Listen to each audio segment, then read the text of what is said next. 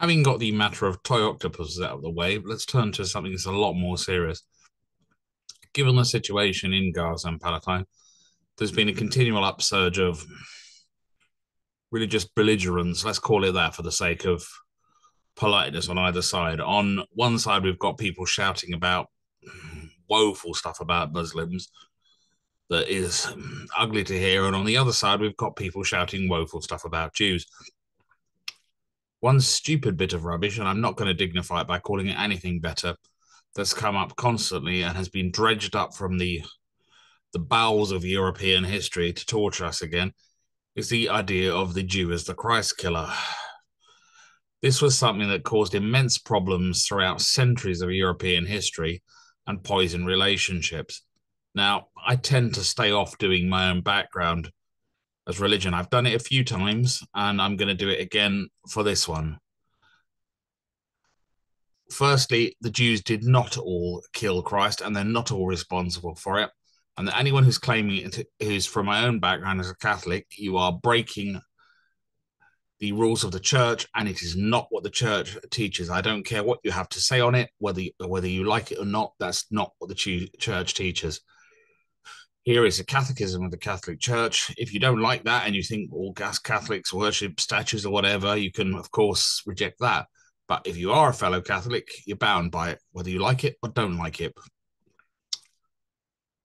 This is the Catechism. This is 597. Jews are not collectively responsible for Jesus' death. The historical complexity of Jesus' trial is apparent in the gospel accounts. The personal sin of the participants, Judas, the Sanhedrin, Pilate, is known to God alone. Hence, we cannot lay responsibility for the trial on the Jews in Jerusalem as a whole. And I'm going to repeat that. We cannot lay responsibility for the trial on the Jews in Jerusalem as a whole.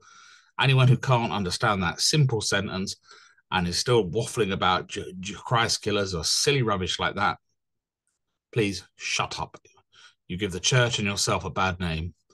Despite the outcry of a manipulated crowd and the global reproaches contained in the apostles' calls to conversion after Pentecost, Jesus himself in forgiving them on the cross and Peter in following suit, we both accept the ignorance of the Jews of Jerusalem and even of their leaders. Still less can we extend responsibility to other Jews of different times and places.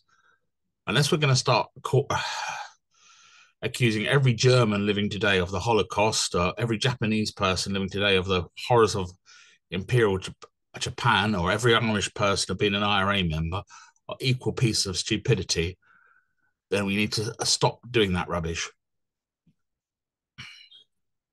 Neither all Jews indiscriminately at that time nor Jews today can be charged with the crimes committed during his passions. The Jews should not be spoken of as rejected or accursed, as if this followed from Holy Scripture. Footnote 388. This is rejected again in this document from 1965 by Pope Paul V, where he sort of like at Vatican II, Nostra Aetate, where he spoke about this. Now, the word Jew appears in this a numerous number of times, so you're going to see me press Alt F and find Jew, because otherwise I'll be here all day doing this. Here we go. True, the Jewish authorities and those who follow their lead press for the death of Jesus Christ. Footnote 13. This is downloadable at the Vatican's website, and there will be a link for it. Still, what happened in his passion cannot be charged against all the Jews without distinction, then alive, nor against the Jews of today. Although the church is the new people of God, the Jews should not be presented as rejected or cursed by God, as it is followed from the Holy Scriptures. All should see to that, then, that in Catholic work or in the preaching of the word of God, they do not teach anything that does not conform to the truth of the gospel and the Spirit of Christ. Furthermore, in a rejection of every persecution against any man, the church, mindful of the patrimony she shares with the Jew, and moved not by political reasons, but the gospel's spiritual love, decries hatreds, persecution, displays of anti-Semitism directed against Jews at any time and by anyone. That's all I have to say on that issue. But to see people attempting to still be doing